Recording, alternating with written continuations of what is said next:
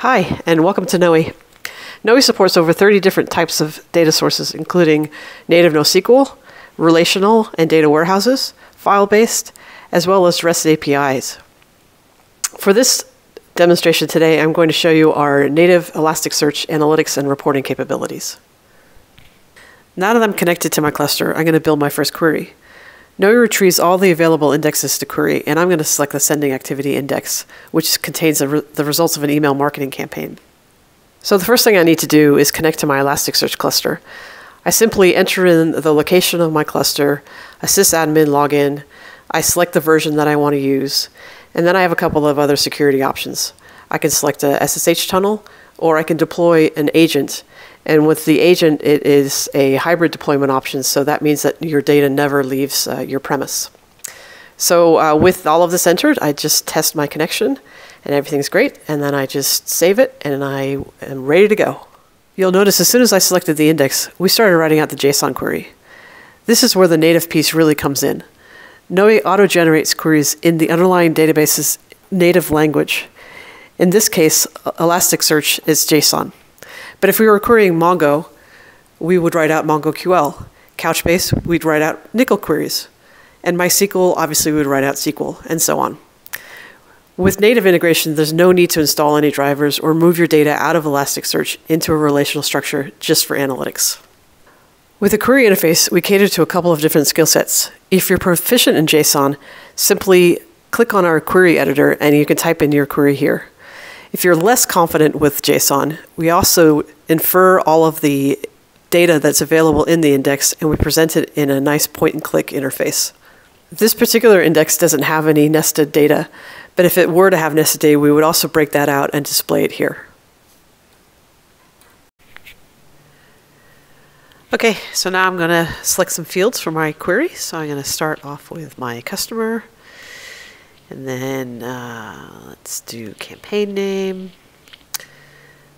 message type, number of clicks, number of sent messages, and the date.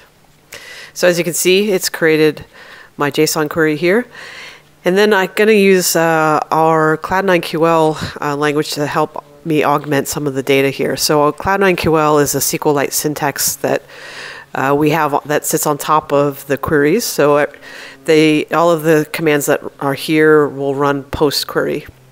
It's sort of like your wingman to help augment your queries when, sometimes the syntax that's given by the underlying query language isn't particularly strong. So it helps you add some additional functionality. So I'm just going to select everything here, and what I want to do is create a new field called click-through rate. So what that is clicks divided by sent, and it's going to be percentage, so I'm going to just make that a percentage, and then I'm going to do it as click-through rate, and then I also want to change my date format to be by week. So we have a function called week, so I'm going to take that, date as week. So if I've done that correctly, I can preview my query. And you'll see here that it's created a field called week, which is taking the date field and just giving it the week that date occurred in. And then we now have this new derived field called click-through rate. So this is looking pretty good. The only thing I want to add here is I want to add the state information from my customer, because I want to do some geo-coding stuff a little bit later. So what I'm going to do is I'm going to join this query with another query, but my state information is in a MySQL database. So I'm just going to connect to my MySQL database here. And I'm going to create a new query. So here's my Elasticsearch query, and now I'm writing another query that is on MySQL. And I'm picking the customer table here. And you can see now that I'm writing out MySQL. So again, same type of interaction I can have. I can either type SQL here directly, or I can just use our point-and-click interface. And the only thing that's a little different here is I need to tell, you need to tell us how to join these queries. So I'm going to do a simple inner join here. And on the left side is my Elasticsearch query. So I'm going to pick customer. And then on the right side is my MySQL query. And I'll pick customer here as well. And then that's my join criteria. And if I hit preview again, you'll see now I've added the state. So unlike some of the options that are available in XPack like Kibana, Knowi can query across disparate sources. So you can not only query your Elasticsearch database, but you could then bring data in from other sources. In this case, I brought data in from MySQL, but you can easily bring data in from a Mongo database or a REST API or a combination of multiple different sources, Mongo and MySQL and REST API, for example. So it gives you a lot of flexibility on building data sets on the fly without having to first move and stage your data. Okay, so I'm happy with this, so I'm going to give this a name. So let's see, we'll call it campaign report.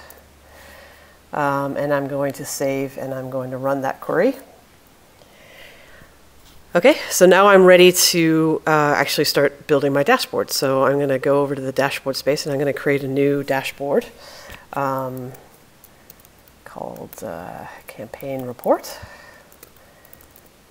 And we'll just create that.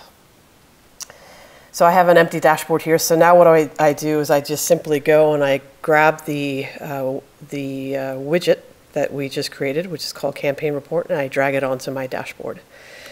And you can see that it's sort of trying to decide what type of visualization to provide, but I could go into settings and I can basically select any type of visualization I want. We have 30 different types. So I'm just going to put it into a simple data grid right now and save that. So now I have it as a data grid, and now I want to do some additional analytics. So I'm going to build a couple of other visualizations off of this original data set. So I'm going to go into analyze mode. And what this lets you do, and this is also where business users can start to do some ad hoc reporting off of your data, is you can do additional calculations off of the original data set that you created. So I'm going to create a new report that's by customer, and I want to know the number of sent messages, and I want that to be a sum. So I want the total number. And in fact, I'll change that to total sent. And I also want to know the clicks. And we'll also make that a sum, and we'll make that a total clicks. Okay, and then I also want to group by week. So now I have a new set of data here. It's got my customer, the total sent by week. So I'm going to create another visualization off of this, and I think I'll make this one maybe a stacked bar chart. And we're going to have customer, and we're going to do it by total sent. And then, so now I have a good sense of like what my actual activity was by customer over the period of time. And then I'm going to add an a Y axis to this that is the clicks.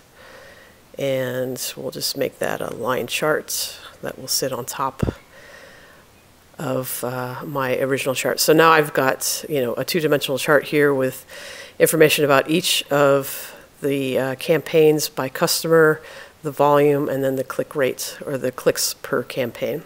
So I'm going to save this as a new widget.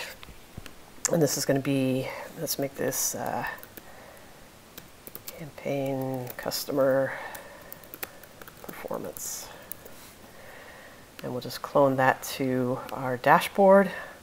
So now I have this new widget. Okay, so I've added this widget to my dashboard. So now I want to do some additional analysis and actually want to create a drill down from this dashboard into another dashboard. So first I'm going to create the dashboard that I want to drill down into.